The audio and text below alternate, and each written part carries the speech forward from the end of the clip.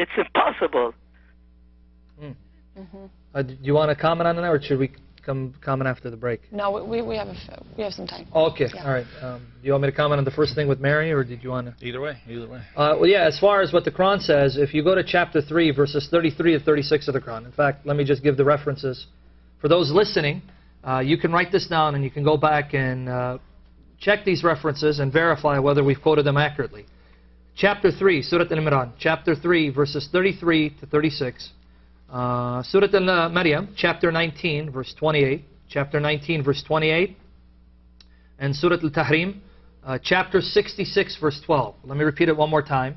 Chapter 3, verses 33 to 36. Chapter 19, verse 28. And chapter 66, verse 12. In those three references, Mary, the mother of our Lord Jesus Christ, the mother of the eternal Son of God, is said to be the daughter of Imran, the sister of Aaron, and that her mother is the wife of Imran. Let me read the passages so that you can see that this is what the Quran says. In chapter 3 of the Quran, verses 33 to 36, Allah chose Adam, Noah, the family of Abraham, and the family of Imran, above the Alameen, meaning mankind and jinns.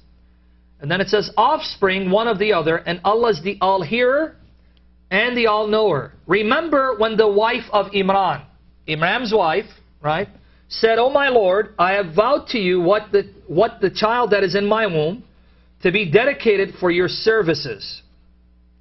So accept this from me. Verily you are the all-hearer, the all-knowing." Then when she delivered her child, she said, "O Lord, I have delivered a female child." So the wife of Imran gives birth to a daughter. And Allah knew better what she delivered. And the male is not like the female. A very curious statement. The male is not like the female.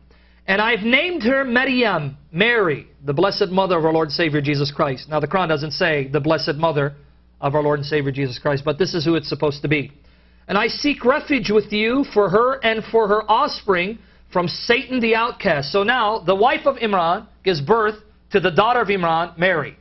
Chapter 19, verse 28. When Mary conceived and gave birth to Jesus as a virgin, no husband, the people looked at her and with the child, and they were shocked to see her with the child because they knew she wasn't married. And they say to her, "O sister of Aaron, Ya Ukhta Harun, O sister of Aaron." So her mother is the wife of Imran. She's the sister of Aaron, right? "Your father was not a man who used to commit adultery, nor your mother was an unchaste woman. How could you do this?" They thought, God forbid, that she conceived out of wedlock. And then chapter 66, verse 12.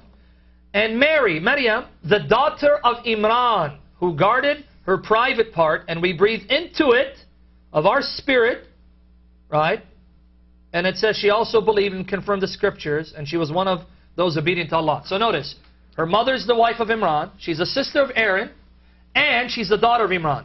According to the Old Testament, Moses had a sister named Maryam. Exodus chapter 15, verse 20. Moses had a brother named Aaron. Moses' father, his name was Amram.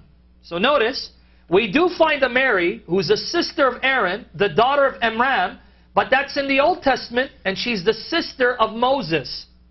How can the sister of Moses, the sister of Aaron, the daughter of Amram, be the mother of Jesus when Jesus lived at least 1,500 years? When I say lived, I should say, Jesus became flesh at least 1,500 years after Moses had died. Because if this is true, then that means Moses is Jesus' maternal uncle. He is the brother of Jesus' mother, if the Quran is right. So yes, you're correct on that point.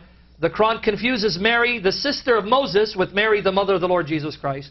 And if Muslims want to try to provide an explanation to explain the serious historical anachronistic error, feel free to call. Did you want to add something, brother? Well,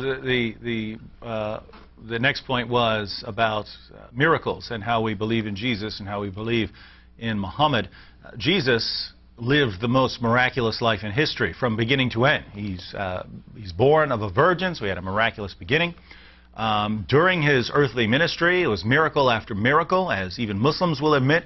Even Jesus' enemies in his time were admitting that he was performing supernatural acts. They simply said, he must be doing it by the power of the devil, by the power of Beelzebub. So even his enemies were admitting that he was performing miraculous acts.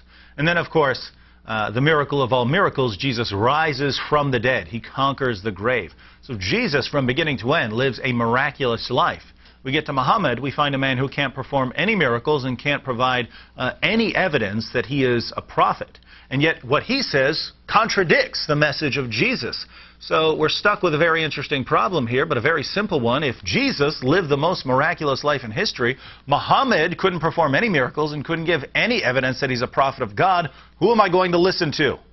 Yeah. Why, in the name of common sense, would you choose the man who couldn't give any evidence versus the man who lived the most miraculous life in history? This show is called Jesus or Muhammad. Isn't it obvious? Amen. Glory Isn't to it Jesus. obvious who we should go with? If I'm going to listen to anyone tell me about God, I'm going to listen to the man who rose from the dead. That's the Lord Jesus Christ. And just for the Christians and the Muslims, if you want to go back and read in the Old Testament, where it says that Moses' father was Amram, and that he had a sister named Mary, you can look at Numbers chapter 26, verses 58 to 59. Numbers chapter 26, verses 58 to 59, specifically verse 59. I'm going to read it, but you can write this down. You can go read it, and when you have time, or if you have a Bible in front of you, you can turn there to see that the Quran has confused the identity of the sister of Moses with the mother of our Lord Jesus Christ, the eternal Son. These also were Levite clans, the Libnite clan, the Hebronite clan, the Mahalite clan, the Mushite clan, and the Korahite clan. Kohath was the forefather of Amram. Don't forget the name. Imran in Arabic, Amram here. The name of Amram's wife was Jochebed, a daughter of Levi, right, who was born to Levi in Egypt. To Amram, the wife of Amram, she bore him Aaron, Moses, and their sister Miriam. Did you notice that? Amram's wife bore Miriam, Aaron, and Moses. Aaron being the oldest. Miriam being the oldest. I apologize. She's the oldest. Then Aaron, then Moses, who is the youngest. So according to the Bible, the only sister of Aaron, the only daughter of Amram, whose mother was the wife of Amram, is the sister of Moses, not the mother of our Lord and Savior Jesus Christ. So just wanted to confirm, Numbers 26, verses 58 to 59. Okay, so for our Muslim viewers, before we go to break, again, Sam and David are demonstrating how Islam is not a religion of peace by your own verses. Can you prove the other? I mean, can you prove that Islam is a religion of peace? Can you provide facts? Can you provide verses in context? Can you prove both of these individuals wrong? Because no one's called so far, and we're waiting for you. So call us at 248-416-1300. We'll take a quick break, and we'll be right back. We'll take your calls.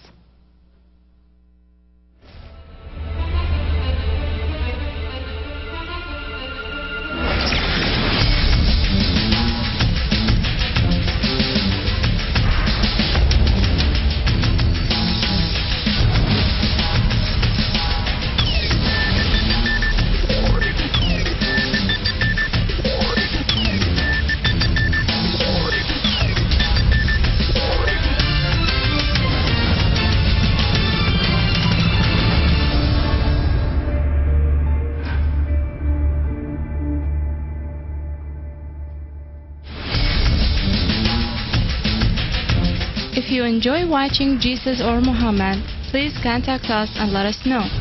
We need your prayers and your financial support to keep this program on the air. Give us a call at 248-416-1300.